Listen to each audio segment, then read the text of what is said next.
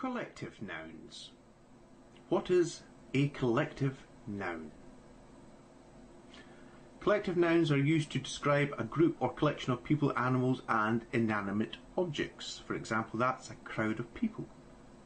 Right? Herd, flock, nest, gaggle, group. Right? These are all collective terms there. Right? There's a great big list of them.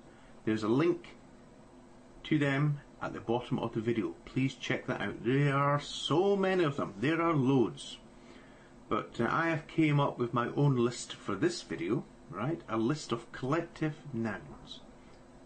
Army, audience, board, cabinet, crowd, class, committee, company, corporation, council, department, family, firm, group, jury, majority, minority, navy, public, school, senate. In America, society, team. Right? These are all collective nouns. And you can have more than one of them. So, yes, you can pluralize, right? You can pluralize collective nouns if you've got more than one. Two army becomes armies. Two families, a family, but if there's two, then it's families. A group, if there's two, then it's groups. I know it's quite obvious. However, public, you may notice it down there, public, that can't be pluralized, okay?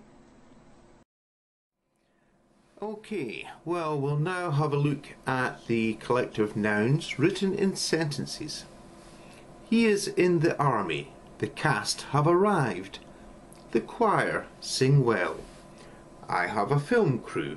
Your family is welcome here. Gangs of people are not allowed. The staff will assist you. The team want to win. Or you could also say, we have a team of football players. You may notice off. This word here is used a lot with collective nouns for an obvious reason.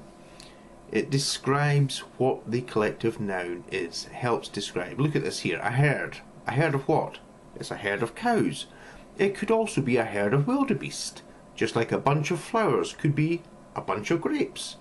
Here's a heap of work, a heap of clothes. We need that word off to describe it properly. What about groups of people written in sentences? The audience applauded loudly. A crowd of children have assembled outside. Bring the mob in. This political movement is like no other. A throng of cheering fans applauded their hero. So let's have a look now at animals. Collectively, collective nouns. For animals, a herd of cows are outside. A flock of geese are flying south. Trixie had a litter of pups. We saw a school of fish while scuba diving. Beware of the swarm of bees in the garden. There are many collective nouns which refer to animals and birds. Please check out the website below. This gives you loads of them. These are just some examples. Please check this out. Look at this here. An aerie of hawks. A business of ferrets. A dule of doves. An embarrassment of riches. Wouldn't that be nice? Look at all the different ones we have for flock there. A galaxy of starlets. A herd of hippopotami. Look at all the other ones for herd. Look at this here. An intrusion of cockroaches. There are so many. Some have some very obscure names. Look at this here. A kaleidoscope of butterflies. Look at that one. A murder of crows. And look at this. A pride of lions. A quarrel of sparrows. A slew of homework. A sloth of bears. Ubiquity of sparrows. A warren of wombats. A yoke of cattle. A zeal of zebras. There are so many like that. Please check out that link. And don't forget that every collective noun featured here is also written below. I have a lovely batch of strawberries for you. There is a big bunch of stuff in the bedroom. Would you like a bunch of bananas? This bundle of clothes needs washing. Please check out my record collection. A fleet of taxis are now on the rank. We can play poker if you have a pack of cards. Definitions for collective nouns which refer to inanimate objects. For example, batch. A quantity or consignment of goods produced at one time, like a batch of bread or a batch of letters. Bunch, a number of things typically of the same kind growing or fastened together. A bunch of flowers, a bunch of grapes, a bunch of bananas. Bundle, a collection of things or material tied or wrapped up together. For example, a bundle of newspapers, a bundle of sticks. Okay.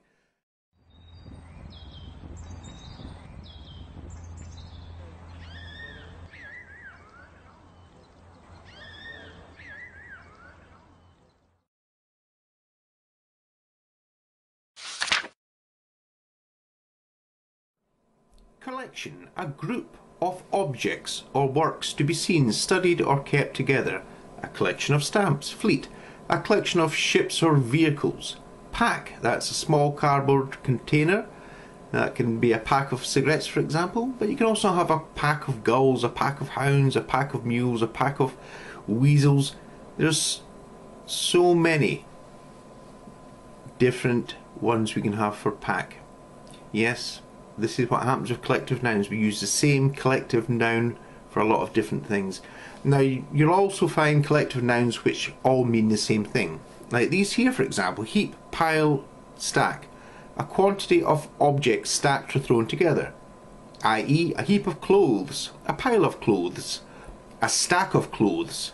A heap of work awaits. A heap of work, a pile of work awaits, or a stack of work awaits. You can use the same one, it's up to you. Set, that is a collection of things that belong together. A set of tools, a set of glasses, a set of plates, a set of cutlery. Stash, well, that's for hidden things. For example, a stash of cash, a stash of beer, a stash of biscuits, or a stash of chocolate, a stash of sweeties.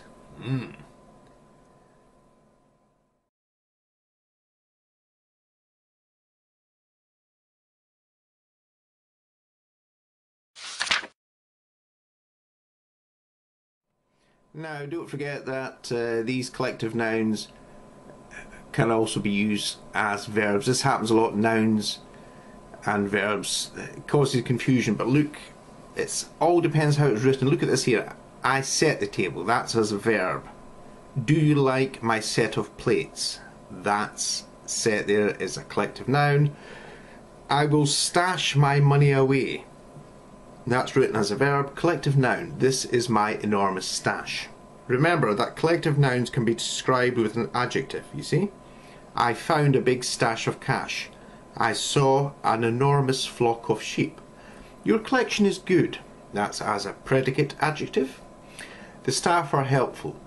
Also a predicate adjective. That's when we're putting the adjective on the right hand side of the sentence. The adjective doesn't have to go before the noun.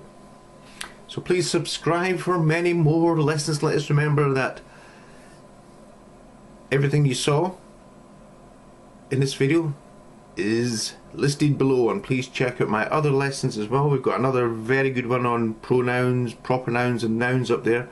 Check out my English playlist. You could even check out my learning basic maths playlist. Very, very helpful. And of course, subscribe so you don't miss a thing. See you later.